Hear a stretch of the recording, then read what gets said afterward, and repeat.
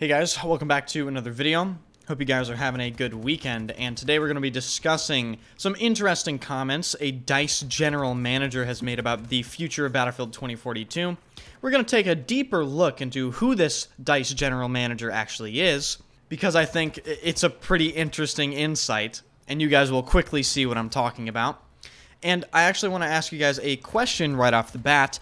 As some of you might know, I plan on making a pretty extensive Battlefield 2042 review. But with Battlefield 2042 Season 1 coming out, and just the way that it kind of went, do you think I should postpone the review until at least the 4th season comes out? Because I feel as though it could potentially be unfair to put a review about a game out that doesn't have, I guess, all of the content or patches out yet.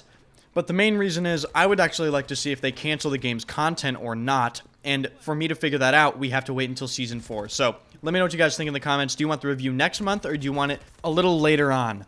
So going over these comments posted by Battlefield Bulletin from DICE General Manager Rebecca Kutaz, she says that the studio is at the heart of the future of Battlefield franchise and has no time for other projects. We're focusing only on Battlefield. In 3 years, we want to be the FPS powerhouse that DICE deserves to be, and that is what we're going for.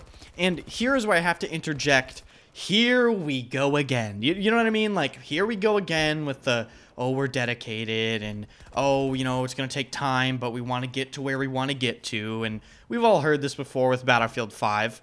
And honestly, I'm at the point where I'm just so tired of hearing, like, PR reassurance stuff that I'm just at the point where I'll believe it when I see it. And I think a lot of other people are. But she goes on to also state that Vince Zampella, Byron Bede, Marcus Leto, and Alex Seropian work with DICE, if not on a daily basis, a weekly basis, playing the game, reviewing, challenging, and sometimes asking very hard and very good questions. Well, I would certainly like to know what those very hard and very good questions are. That's just such a vague way of stating things. But when I saw this post from Battlefield Bulletin come out, I have to say I did not know who Rebecca Kutaz was, and she's of course the DICE general manager. So I did some quick research and I found a bunch of game credits that she has been credited for working on. And keep in mind, I'm not trying to like diss her or anything. I'm just trying to say she's in a general manager position. I don't think she's making any gameplay decisions. Someone this high up is going to be involved in sort of like people management. But unsurprisingly, she has not been credited with working on many FPS multiplayer video games.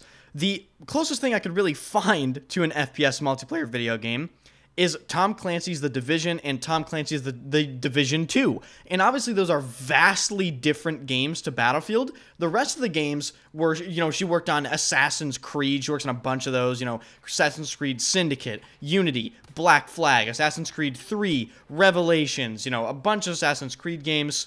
She's worked on a handful of motorcycle games, driving games, snowboarding games, even some cooking games. But like I said, this doesn't really give me much confidence in the leadership of DICE when I find their game credit profile and I see that the closest thing to an FPS game they've worked on is an RPG game that just happens to have FPS gameplay.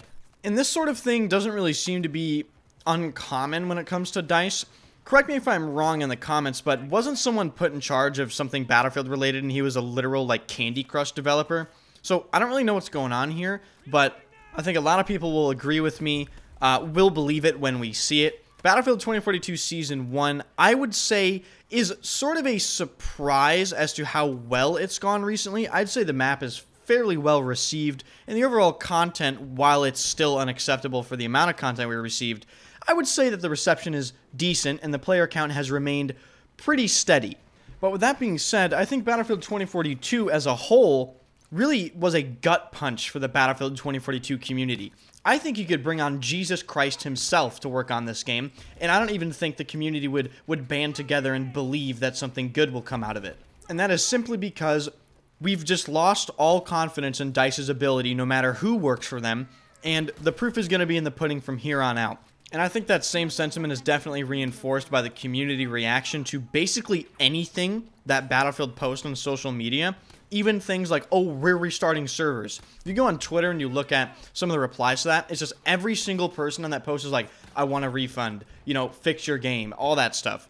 So people are done with words. People are done with these weird, like, community reassurance posts from any developer, any, general manager, any community manager. People are done with words. They want action, they want content, and they want results in-game that are noticeable. And in my opinion, that is very good, because I made this point a couple times on my stream, which, by the way, hit the like button, subscribe to the channel, and follow my Twitch channel. Link is down below.